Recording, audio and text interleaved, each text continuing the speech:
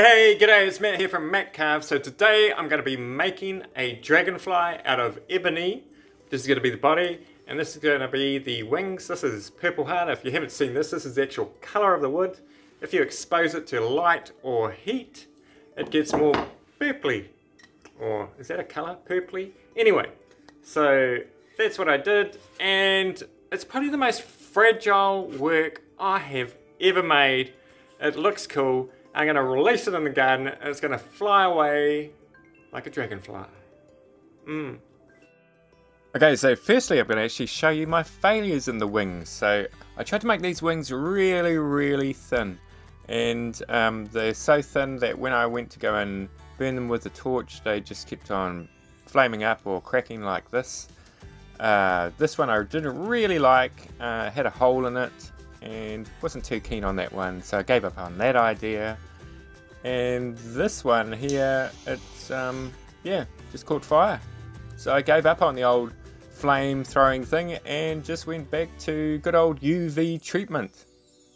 Okay, so now I'm on to the successful wings, and I'm cutting them out here on the scroll saw, and then I put them onto the disc sander. And so here I'm just really trying to get them as thin as I possibly can, without them being sucked into the machine.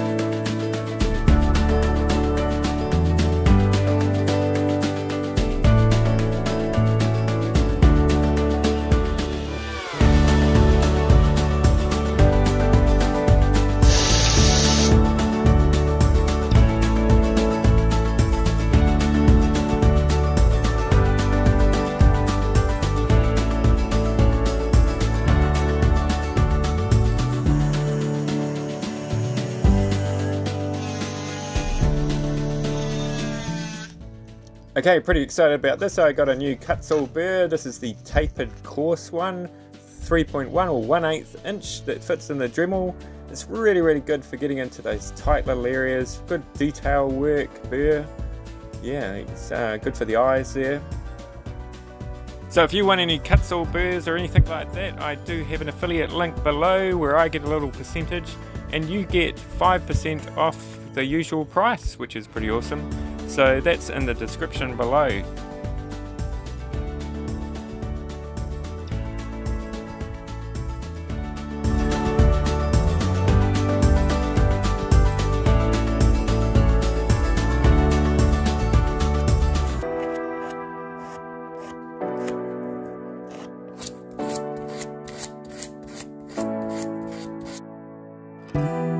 Okay, so one problem I had was attaching the wings to the body. Now, so what I decided to do is I'd hollow out the head and put those little grooves in. Then I glued them in with a sort of 2-pack epoxy glue. And then I just let them set, but the problem was then I was left with a real ugly kind of look there. So what I did is I mixed up some of this builder's filler and mixed in some brown and some black and tried to make it sort of, yeah, similar to the colour. And there I am applying it, and then I wait for it to dry, and I then use the Dremel and shape it out so it looks like the head again. Okay, so just putting the finishing touches on now. I'm going to put some oil on, then I'm going to release it into the garden. I hope you watch that. And if you could give me a subscribe, that would be awesome too, so I can make more dragonflies, not butterflies, and release them into the wild. I get dirt on my shoes, I don't mind climbing 8 more floors, 'cause these stairs are all headed